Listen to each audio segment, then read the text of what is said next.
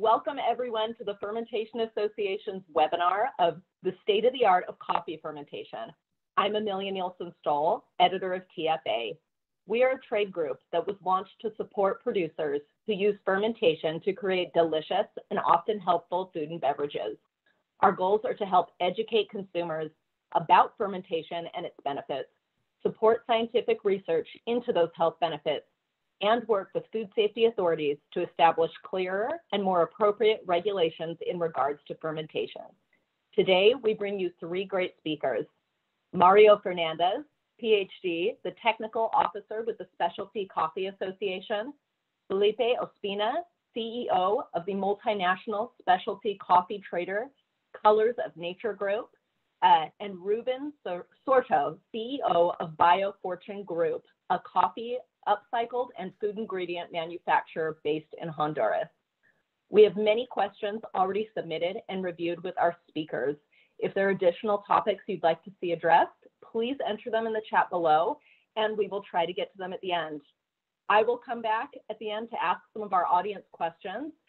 For now, I will turn it over to Mario for introductions. Thank you very much, Amelia. See you soon.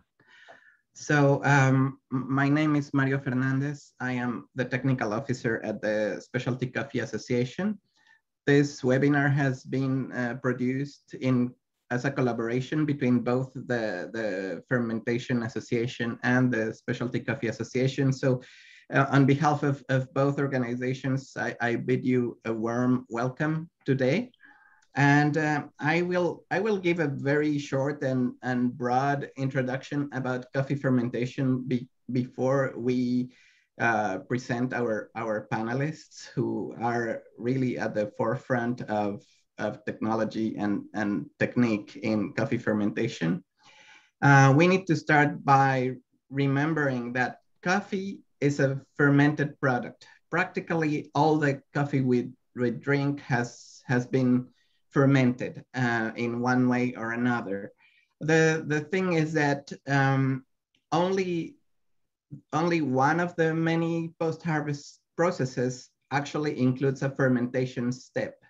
The other post-harvest processing methods involve fermentation as part of drying or during some part of the process without a clear, explicit fermentation step. That leads people to think that only washed coffee is fermented. It's not the case. Washed coffee is the one where we have a step in which we place the coffee in a vat and let it ferment. So having said that, all coffee is fermented, but what kind of fermentation do we have in coffee? Well, it's definitely low technology fermentation. Coffee is produced by millions of small coffee producers around the tropics. They have very little capital to invest in fermentation equipment. Oftentimes the price is too low for them to add fermentation controls as part of the cost equation. Therefore, for most coffee, and I dare say perhaps 99.9% of coffee in the world, it undergoes wild fermentation, in which the microbes grow on the mass of mucilage in a wild fashion, and the coffee producer or the coffee processor only controls certain parameters, such as the length of the fermentation. Usually the length of the fermentation is the only parameter controlled by a typical coffee producer. Aside of that, there's little or no control. Some people are able to control the volume of the coffee mass, and the volume of the coffee mass enables some level of control because different masses and different geometries for the coffee mass enable for different thermodynamics within the fermentation process, and then you can slightly control the temperature and the outcome. But for most part, some other people control for pH, some other people control for Brix degrees in the mucilage as it's being fermented. But for the most part, the only thing which is controlled is the final point of the fermentation. At what point should I terminate the fermentation, right? And again, as a reminder, this only happens in washed coffee fermentation. For all the other processes, there's even less control than that. So as you can imagine, there is a huge room for improvement, innovation, and development in the realm of coffee fermentation. There's a lot that can be brought to the coffee industry from other industries which perform fermentation. And today we have two great examples of what I deem to be the forefront of coffee fermentation. On one side, we have what I deem to be the best example of high fermentation technology adapted to coffee. That would be Rubén Sorto. Rubén is the CEO of BioFortune Group, a coffee upcycled and food ingredient manufacturing operation based in Honduras. As the innovation leader, he has developed new processes currently under patent application for specialty coffee production, as well as for upcycled products with high market value, creating new revenue streams for small coffee farmers. He has also focused on innovating in the coffee value chain and in other crop production with value propositions such as precision agriculture, controlled fermentation, traceability systems, and post-harvest food technology for specialty coffee production, creating unique flavors and aromas, as well as nutraceutical and functional foods.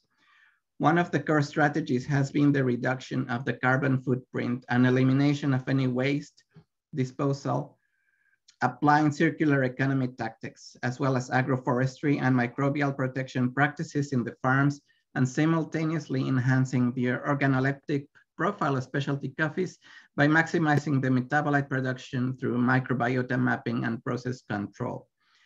A Honduran citizen, Mr. Sorto holds an MBA with a specialization in industry and technology and a bachelor's degree in biochemical and food engineering. And I have also invited what I consider to be one of the best examples of adapting fermentation knowledge to the case of smallholders. So I invited Felipe Ospina. For me, Felipe's case is not an example of high technology, but is a very good example of how fermentation know-how can be replicated and brought to small scale operations. As CEO of Colors of Nature Group in Japan, Colombia, Costa Rica, and USA, Felipe Ospina is a specialty coffee trader based in Tokyo, though he spends half of the year between Costa Rica and his home country, Colombia, where he works with smallholder producers in innovation projects at La Cereza Research Center in Huila. A biologist by training and always interested in smallholder producer education, he's also a Q processing instructor accredited by the Coffee Quality Institute. Felipe says, I believe specialty coffee can help thousands of small farmers around the world to have a better future. Education and research at the farm level in aspects as quality control and diversification of cupping profiles will help them to overcome poverty and help small farmers to become important players in the global industry of coffee. Let's welcome both of them, and I give you Rubén Sorto. Thank you, Mario. Thank you, Felipe, and thank you to the Fermentation Association and to the Specialty Coffee Association as well for the opportunity of sharing with a multinational worldwide audience involved some of us in the coffee industry, some of us in the wine industry, some of us in the food industry. And let me share with you some slides about who we are and what we do at BioFortune Group. And I'm going to be using some slides to let me check if I am able to. Yes, here we are. And BioFortune Group is a group of 7 different business entities based in Honduras and Guatemala, in Taiwan, and in Panama. We are a vertically integrated operation from the development of the genetic material up to the post-harvest processing. We are based in the department of El Paraíso, very near from the Honduran-Nicaraguan border. And we own 7 different farms established at an altitude between 1,200 up to 1,600 meters of altitude. And we handle 25 different coffee varietals.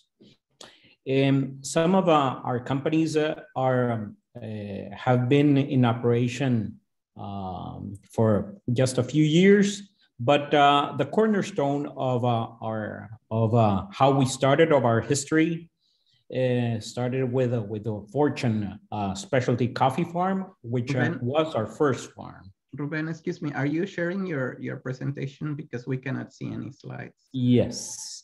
If Mo can help me handling the slides, please, because it seems there is some kind of a problem with the slides. Instead of me sharing the slides. Yeah, here we are. Thank you. The other one. The other one, Mo. Yeah, that's my presentation, and here we are. And can you move it to the next, to the 3rd slide? Okay, following slide, please. Thank you. Some of our products, and we started with just producing coffee, traditional coffee, and conventional coffee was our first target in our beginnings.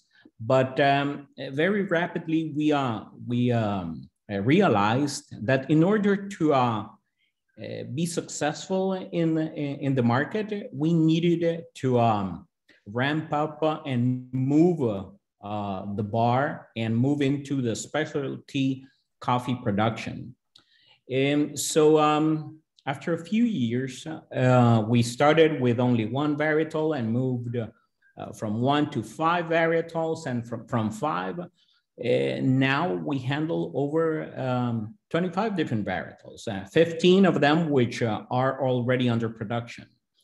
We have also realized that we needed to explore different revenues, different streams of revenue, processing not only the coffee beans, but processing flowers, leaves, most recently cascara, which has become so popular in several markets, and which has just recently achieved approval to be used in Europe. And we are currently engaged in several projects to develop cherry pulp products. So we expect to have several different products during this year and next year. The following slide, please. Next slide. Thank you. So in order to start the discussion and start the purpose of this webinar, I would like to address the 2 aspects that we have analyzed in our company. We know that in order to increase the quality of our product, increase the quality of our coffee beans, we needed a complete matrix that could address all the variables, all the factors that affected the quality of coffee, both in the pre-harvest and the post-harvest. So from that perspective, we introduced several technologies into our farms using precision agriculture, measuring every single variable about the nutrition of our coffee, organic fertilization practices. We did a complete microbiota mapping with the help of the University of Paraná. And here I have to thank, and I think that they are, I believe that they're on the audience, both Dao Neto, Dr. Dao Neto, and Dr. Gilberto Vinicius de Mello, which have been really instrumental in our research and in our business model. The following slide, please. And in the post-harvest factors, we realized that fermentation was one of the key aspects of the coffee processing that had not been completely addressed because of the limitations that Mario was commenting at the beginning of this presentation. Definitely fermentation, to be totally controlled like it is done in other industries, such as beer, dairy, bread production, there are important capital investments, specifically on equipment and technology that can help you control all the variables involved in the fermentation. So having that in mind, and this is something that we will discuss during the next couple of minutes, how some of our lessons, learn how the lessons that we have learned, we could apply them to small producers. The next slide, please. So the first thing that we did was, in order to understand what we were confronting, was we did a complete mapping of the microbiota, all the bacteria and yeasts that are present in our farms. This was a very important effort from our part, and with collaboration, as I mentioned, with Dao and Gilberto. The next slide, please.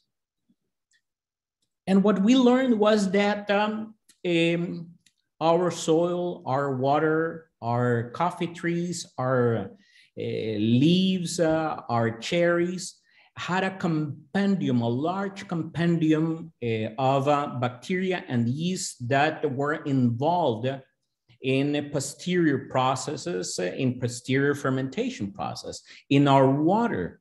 So we learned that some of these yeast and bacteria were definitely beneficial and were urgently needed during the fermentation, but some of them were not.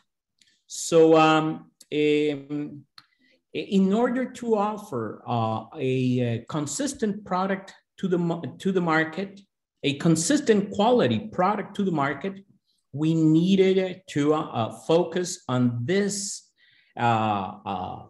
complex array of bacteria and yeast. The following slide, please.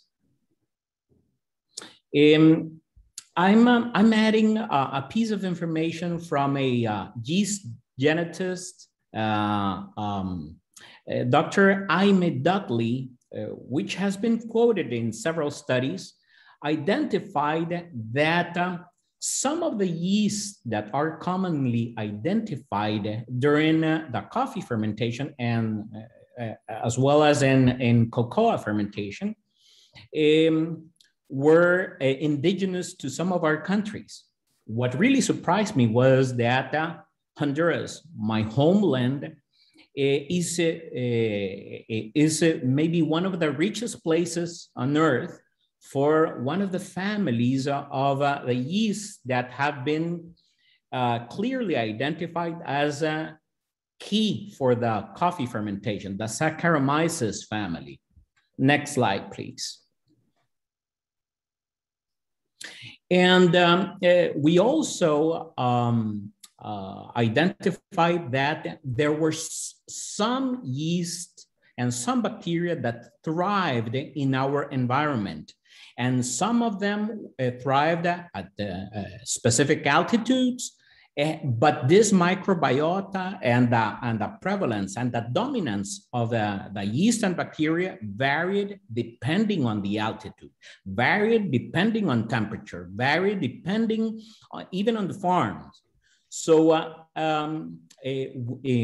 again, in order to offer a consistent quality product to the market, we needed to reduce variability. Next slide, please. But we also were happily surprised to identify some of the key yeasts and bacteria that have been documented in the literature, in the scientific literature, that produce these desired aromas and flavors that everybody wants to have in our coffees. The Pichia yeast and the Hanseniospora yeast have been extremely well documented and are some of the most important yeasts that have been clearly identified for coffee fermentation. The next slide. To summarize, this is something that I am pretty sure that will open discussion. We understood that in order to control fermentation, we needed to specifically address fermentation, understanding what were the precursors, which are the raw materials that differ from varietal to varietal. You cannot expect to have the same result using a Parainema or a Geisha varietal or even a Marsellesa varietal, because even though all of them are coffee beans, these are different varietals. I think that a friend of ours, Zachary Scott, compared yeast, different Saccharomyces yeast with dogs. Well, comparing different varietals, comparing a Geisha to a Marsellesa, even though both of them are coffees, they are different type of raw materials for the microbiota. The microbiota is also very important to understand because it differs from region to region. It differs from altitude to altitude. The microbiota at 1,000 meters, it's totally different from the microbiota that you will find at 2,000 meters. The process that Mario was mentioning, having a washed or a fermented coffee will vary from honey or from a semi-dry process and will also vary to a dry process. And the next slide, please. And I would like, I would like to leave you with this final slide before handling the next presentation to Felipe. In order to control the fermentation, in order to understand what happens during fermentation, you need to be able to monitor and control pH, Brix, temperature, agitation, and even the container. We adapted a bioreactor that comes from the wine industry to be used for coffee berry fermentation. What we learned was that when you use starter cultures, you can predict the results. You have predictability from your fermentation, as long as you control the parameters and monitor it correctly, which will result in consistency. That's what the market is looking for: consistent results, consistent quality in a cup profile. Using selected and aromatic strains, you will be able to obtain the same results in every single and every different fermentation. And the following slide, please. And just as an example of what have been the results of standardizing our fermentation processes, having the same varietal, the same farm, and the same lot, a natural fermentation or a natural oxidation gave us a profile which was rich in fruit aromas. It smelled, it tasted like sugarcane. And look at the score, 84.5. That same varietal, that same farm, that same lot, through a honey process, it gave us a different profile and a little bit a higher score. But the huge difference and the big difference comes from a washed or fermented lot inoculated with a specific strain of yeast and with a specific strain of a bacteria that were dominant. The richness and the consistency of the cup profile, as well as the increase in the score, is definitely evidence that if you are able to control the fermentation, you are also able to offer a higher quality product, but a consistent quality product compared to a washed coffee without inoculation and done in a traditional cement tank that you will find in most of our farms all over the world. Thank you very much. Your turn, Felipe. Thank you, Rubén. Let's go to Felipe now. Thank you, Rubén. Extremely interesting. Let's see. Okay, I'm gonna see if I can share my screen right now. Yes, we can Mario, see can you it. tell me? Yeah, Yes. is that okay? Thank you. Okay, so let's go. Thank you, Mario. Hello to everyone. Again, my name is Andres Felipe Ospina. I'm the CEO of Colors of Nature. And I would like to start with a little sentence which says, life is sustained by microbiological ecosystems. Basically, life started with microbes and is still sustained on microbes. Without them, we cannot eat, we cannot produce food, and ecosystems, basically superior animals and plants, won't be able to exist.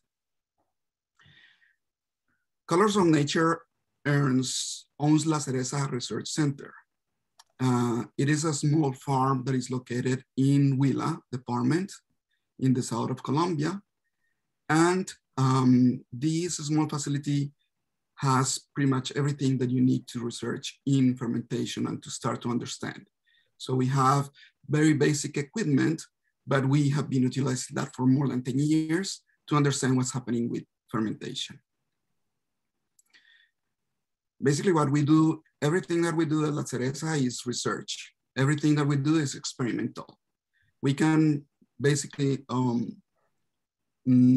process about 200 tons of coffee per harvest.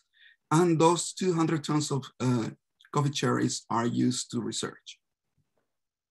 We produce naturals, we produce wash, we produce honeys, and we produce some combination between different processing. At La Cereza, we do something similar to what Rubén does. Basically, we monitor and we control as much as we can, temperature, oxygen, the amount of sugar that the fruit has. We control the light. We control the amount of CO2 that we can have in one bioreactor and so on. And through many years, we have been doing this. It has given us some experience. And after having some experience, we understood that even if we control some of those parameters, what is more important was to understand what was the role of each microorganism that was involved in the fermentation. As we start to see that, we start to also isolate different microbes. This is our main research line right now.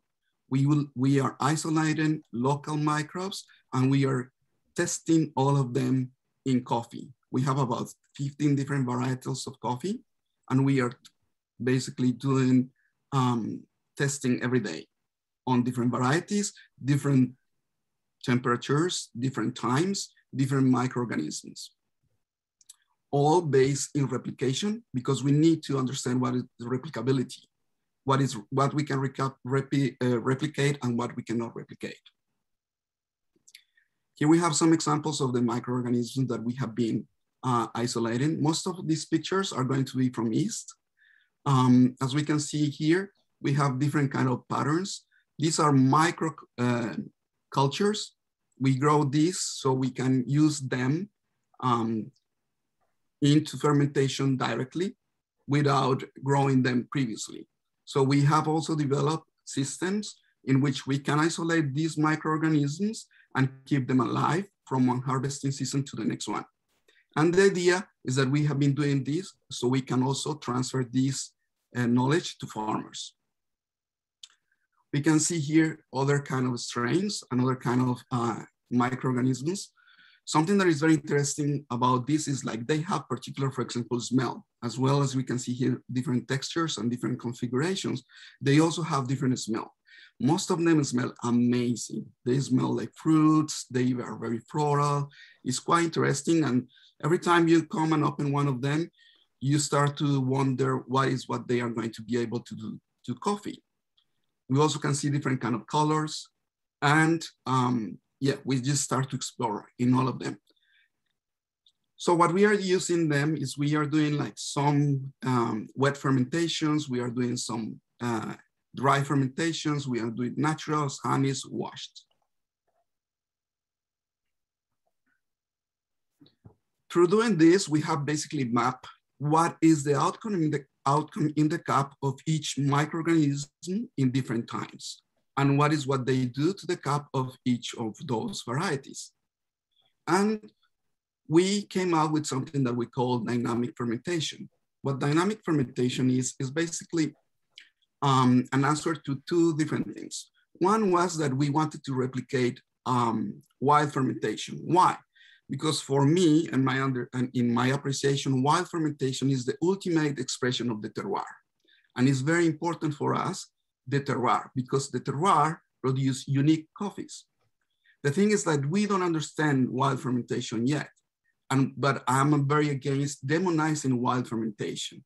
Why? Because we have seen hundreds and hundreds of outstanding, amazing coffees from all over the world that have been produced with wild fermentation.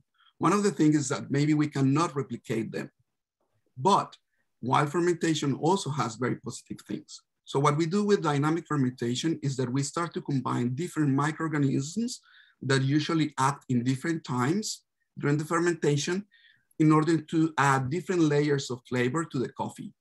This has helped us enormously to produce coffees that are consistently over 88 points, and some of them are even over 91 points, which is very interesting. Also with our replicability that is over 75%. We still are not 100% there because we don't control some variations. And I think also because some of the strains work different in different varieties. So, but we still don't have biochemical mapping of them to understand. We know the result in the cup, but we don't have biochemical screening of each of the coffees, and also because we have hundreds of them. So Dynamic fermentation can be applied for naturals, can be applied for honeys, can be applied for wash coffees, and can be applied in fermentations that are privated of oxygen, without oxygen, and so we don't have any kind of oxidation, and some fermentations that are also in presence of oxygen where some oxidation is going on. So it's very interesting to see how they work. And what we have get so far is very interesting in terms of the cup. We have coffees, for example, when we do some alcoholic fermentations, we have coffees that resemble whiskey, cognac, champagne, sangria, beer, black beer, you know, so many different kind of variations that we can obtain with this. This is showing us that the potential is humongous. And when we do lactic fermentations or fermentations that are private of oxygen, we also have seen a lot of different fruits, like some particular microorganisms can produce some particular notes, but also when we involve them, we can see more complexity.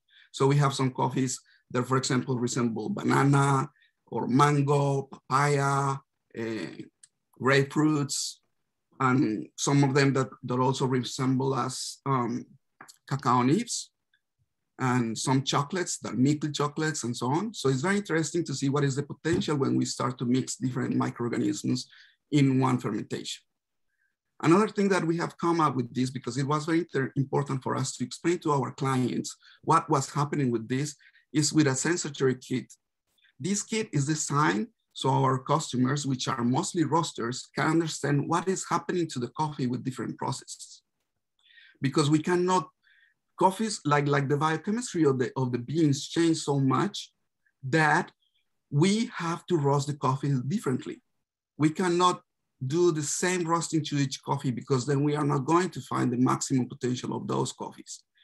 And then we see now that the roasting world also has to adapt to the processing. Same coppers can use this kind of sensory kit to understand what's happening with fermentation and what does fermentation do to the coffee. But even if we are producing such an amazing coffees that are so different one to another, we have faced so big challenge during this time. Let's see a little bit about our reality and also the reality of smallholders. The first ones will be food safety.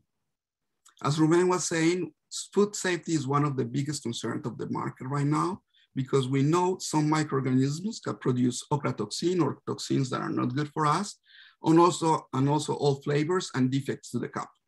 So how do we do that in a small farm? How do we deal with that when we don't have the means, when we don't have like bioreactors that we can disinfect every time that we use them and so on? So what we do is basically take very basic safety precautions, like using gloves, for example, is something important at the farm level, because we know also hands are vector of different kind of bad bacteria and microorganisms.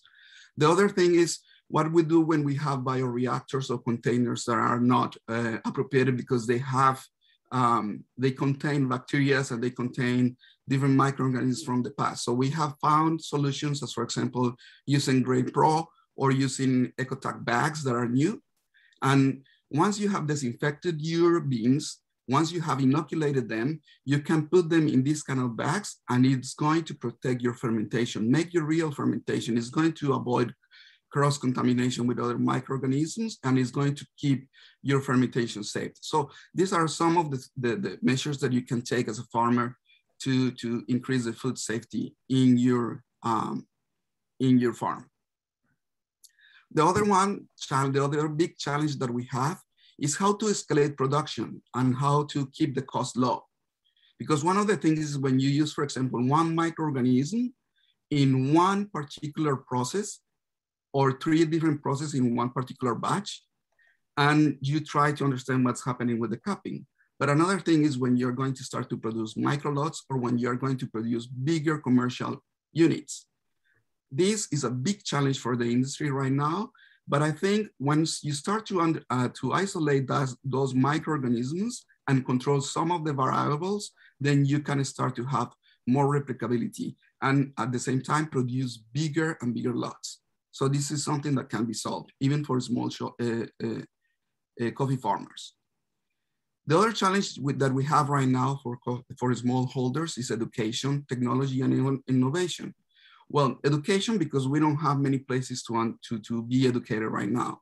So for example, at La Cereza, we have constantly farmers coming to study, and we give them what we have understand during all these years, and they go back to their places, they start to apply this, and also we give them some advice about how they can work without a big technology or with the technology that they have. But we know that we need to innovate in technology. The thing is the cost. The cost is very high, and the prices of the coffee are very depressed for many years. So it means that we have very few amount of money left to invest in these kind of things. So this is actually one of the biggest challenges that we have, which is technology and innovation, and it's basically an economical limit. The other challenge that we have is the challenge that small farmers face all the time, and also communities.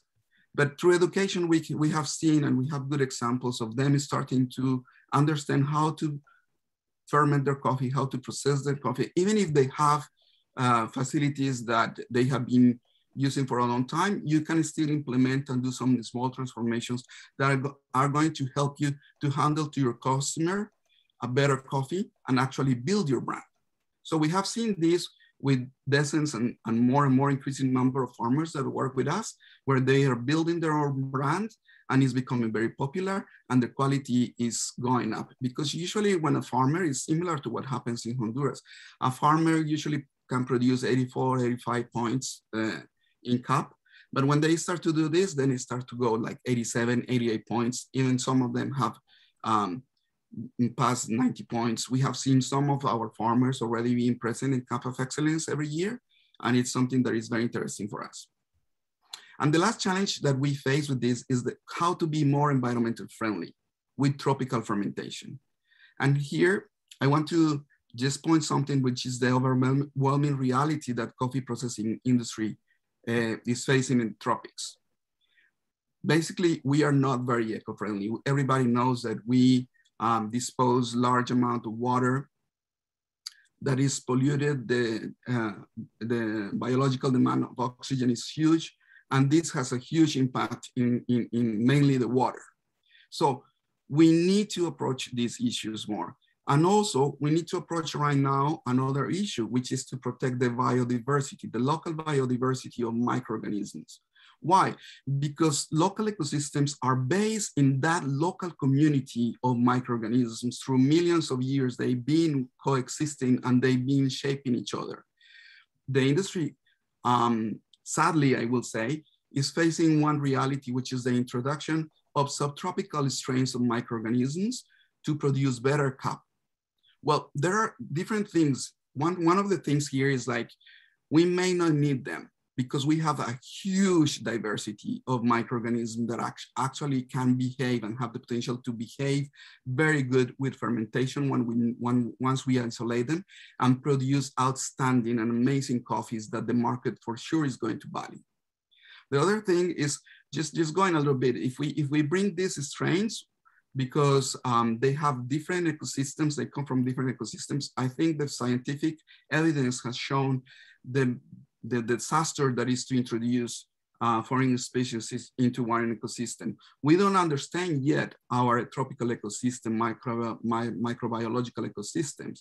Most of the research that we have done in microorganisms is from temperate areas. So we don't know yet what is the complexity in the tropical areas, but we can expect that there is a lot of complexity on this. And they are probably more based in cooperation and coexistence rather in high rates of competition.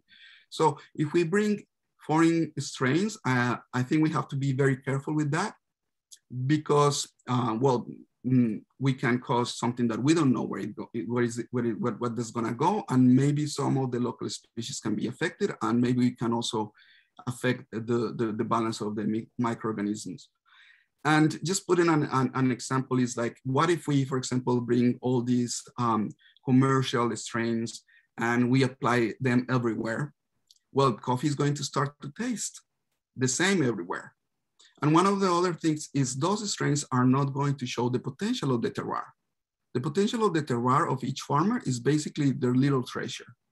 They can actually produce very, very different coffees that the market has not seen yet.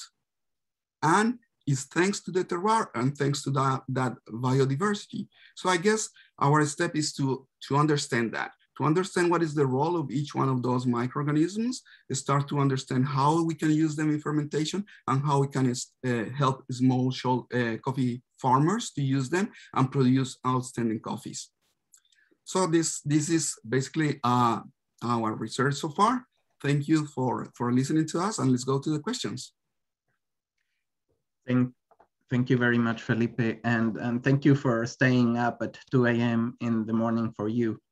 So I have a couple questions I curated from the audience, and time permitting, after those two questions, we will go to the live chat questions with Amelia. So the first question for both of you is about starter cultures. So what are the pros and cons of using starter cultures regarding quality, cost, technical requirements, and the environmental impact? Native or commercial starters? Yeast, lactic and acid bacteria, or what kind of microbial population? And I know that this question has partially been answered by both of you, but I want to compare and contrast both of your opinions about microbial starters, namely commercial microbial starters, and what kind of microbial population behaves the best in your experience. Let's start with Rubén. Thank you, Mario. We have been able to use some commercial starters, which I must say there are not many in the market, specifically to be used in coffee. If we compare the commercial starters available for the wine industry, typically you can find maybe 70, 80 different strains, different yeasts, different bacteria.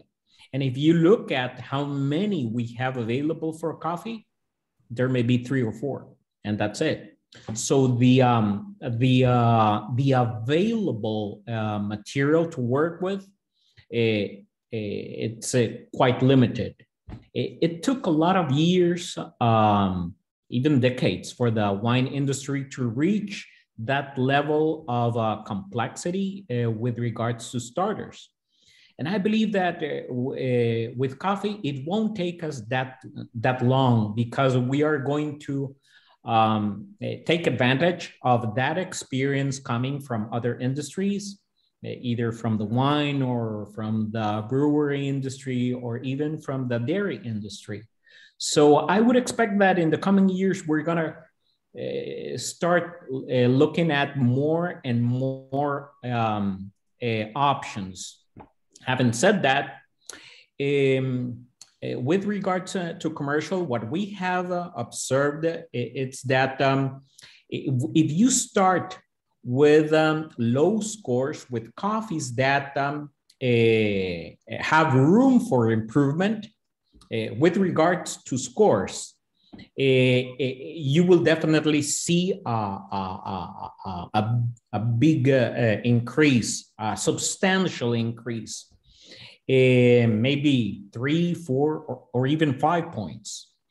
But if you already have a very good coffee, a very good varietal, a very good process, maybe that improvement is not as anyone would expect to be.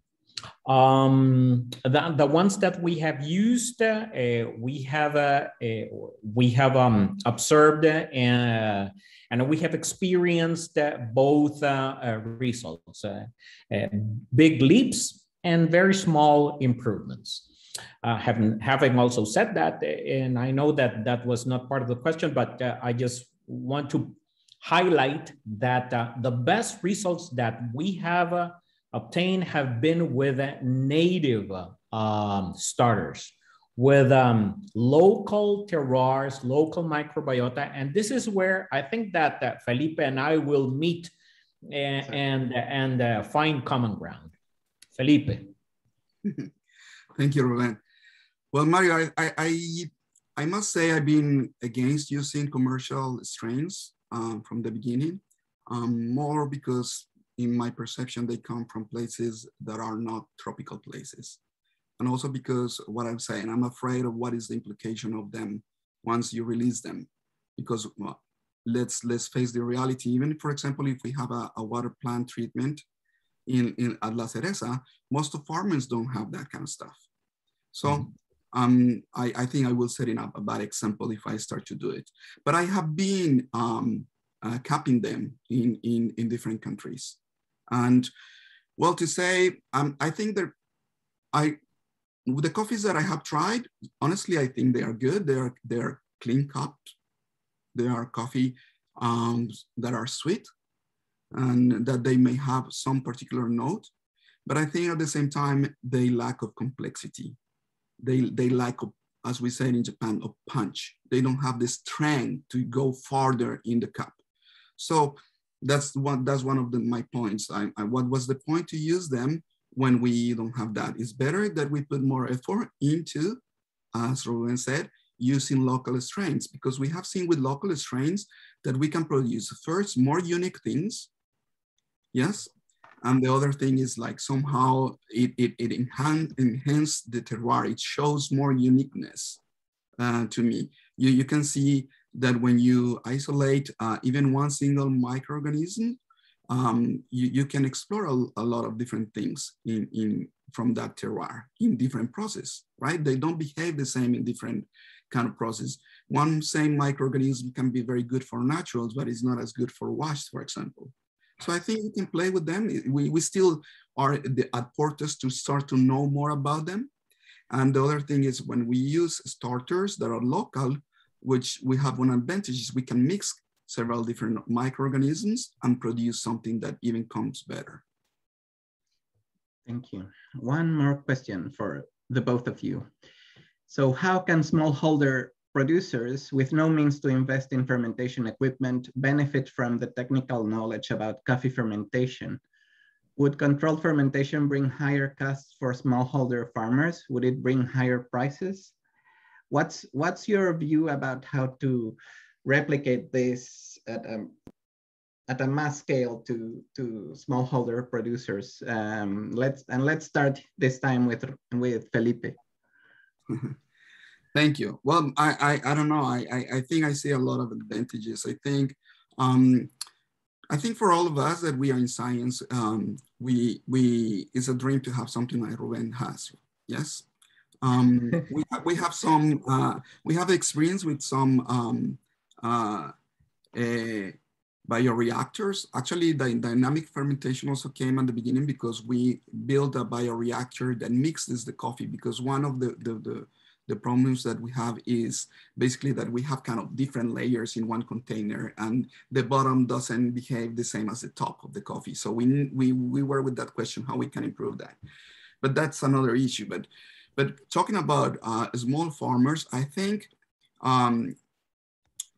right now, what we have been doing is we have been using, as I said in the presentation, things that are that we can pass to small holders to use in the farm level. So as long as you have even plastic bags that are clean, they are cheap, they are reusable, you can have good level of isolation. For example, you can even isolate from oxygen and avoid oxidation in your fermentation if you want to control it, right? So I think like there are means and the farmers, even with very simple things, can have very good results. And then again, I go to the point, what the most important point here is to understand what we are going to use for the fermentation. And that's when I think the bottleneck of all of this becomes, are we going to be able to isolate microorganisms or not? And that's what we are working on. helping them to isolate those microorganisms. Thank you. Rubén? I think that translating science and technology to small farmers with very little investment will help them increase not only the possibility of a higher income, because if you are not able to control fermentation, you are risking the effort of a 1-year harvest. If you are not able to identify the end of the fermentation, if you're not able to identify that below a 4 pH, you will start producing acetic acid, you will start producing vinegar. And the cup profile is going to deteriorate, and that small farmer will receive a lower price, because it's that coffee will present defects that any cupper, that any roaster, that any exporter will be able to identify. And that has been a major problem in our countries. Not knowing where is the beginning point of the fermentation and where it ends. When I say very little investment, a pocket, a pH meter, and a refractometer, which may be an investment of around $100. $100 it's an investment, but it's still small. These two small instruments open the eyes of a small farmer to know where is the starting point of his fermentation and where he has to stop it. He has to stop it when there are no more sugars, when there is no more food for microorganisms. That is measured with the refractometer. And the other variable that the small farmer can measure is the pH. The threshold, the limit that I would establish would be a 4-point limit, because below that you're starting in a risk area where you can have undesirable flavors. And definitely it's a matter of if we are able to translate this knowledge to the small farmer, he will definitely receive a higher income, a higher price. Thank you so much, both of you. So Amelia, let's go with you, and you manage the time. Yes, I have just a few questions. First, thank you guys so much. You've really, very thoroughly demonstrated how innovative coffee producers need to be to create this delicious, sustainable coffee that helps small farmers. This has been a really great discussion. My first question, we had a few people asking about disinfecting the coffee cherries. How do you do that in a way that doesn't, leave trace amounts in the coffee and impact the fermentation?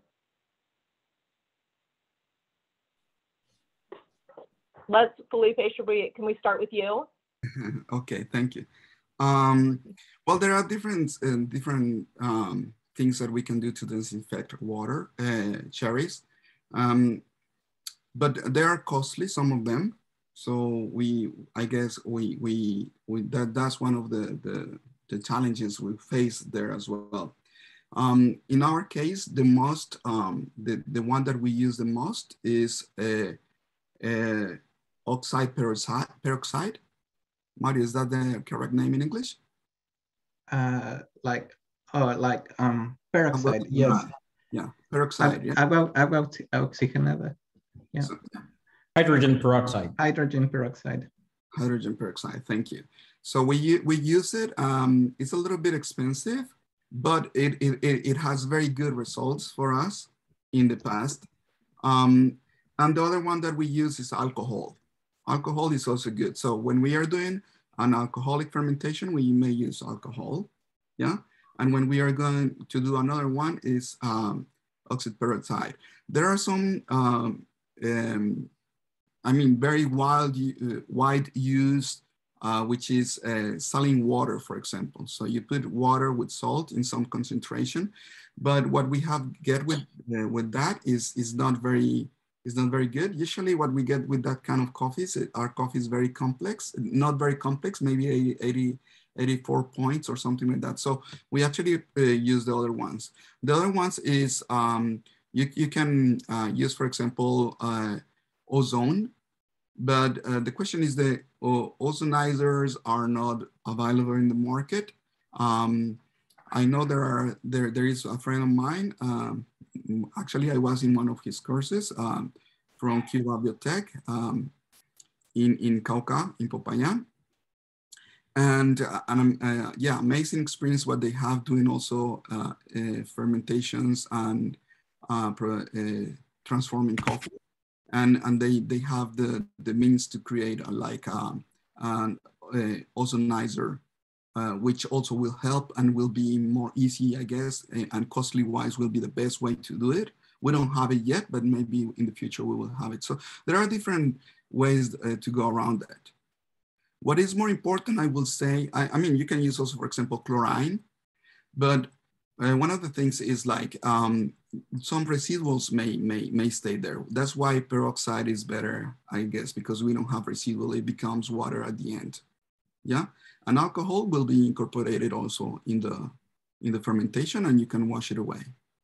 But having like basic things, like for example, use water that has been boiled, for example, it's something that can help you if you have a little amount of coffee, at least to reduce the initial microbiological charge of the coffee mass. Rubén, what about you? Any other thoughts to that? Well, I am against using any chemical that can provide any aroma, any flavor into the cherries. So I would discard using any chlorine products.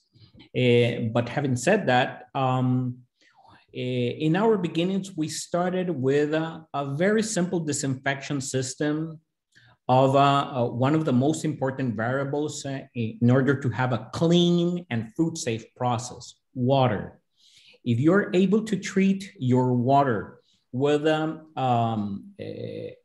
carbon filter, a sand filter, you will eliminate two main contamination variables, suspended solids, and you will be able to eliminate any odor sources through the carbon filter.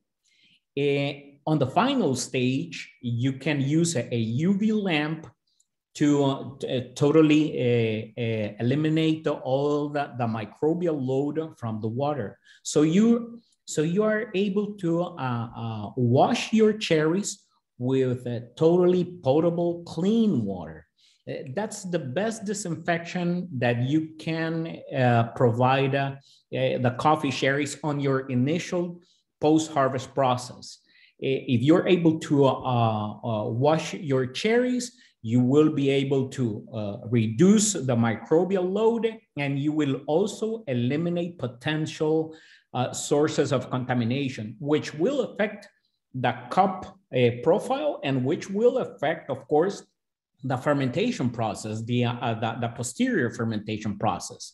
We started using that on an open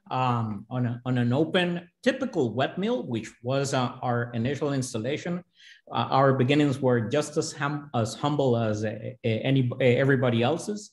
And my second recommendation to reduce contamination would be to close the mill to prevent other sources of contamination from the environment, from animals, from all sources of the nearby the wet mill. Thank you for that. Okay, my last question. We had a question come through. You know, Mario mentioned at the beginning how many people don't understand coffee is fermented. I know we've talked with him about this, you know, when we've met with him with the Fermentation Association, that many people say, that's not fermented. It would taste like wine or like kombucha if you fermented a coffee. Many people are confused about it. Have you found a way to explain to your customers, an easy way to explain that coffee bean fermentation process or a post-harvesting fermentation process? Rubén, let's start with you this time. The best way in which we have been able to tell our story, it's the cup. If they are on my last slide, I was showing the same varietal. I lead them to the evidence. This is a natural coffee. This is a honey coffee. And this is a coffee that was fermented on a traditional wet mill. And this is a coffee that was fermented under controlled conditions. And they can taste the difference and know that through fermentation, we were able to enhance and produce, using the same raw material, using the same coffee beans, you can have different flavor profiles, and they can taste and try that cup and sense the difference and smell the difference. So the cup speaks for itself. And in that way, they know that the fermentation process is a value-adding stage, a critical stage for the coffee industry.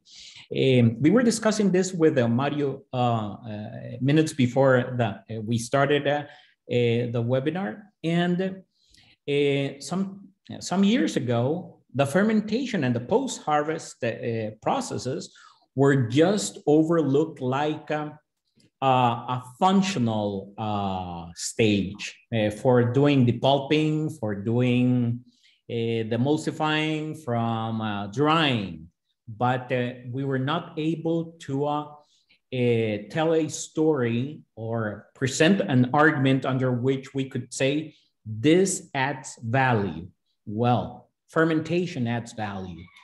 Controlled fermentation adds value. And it can change the livelihoods of the 26 million people that are involved in this industry around the world.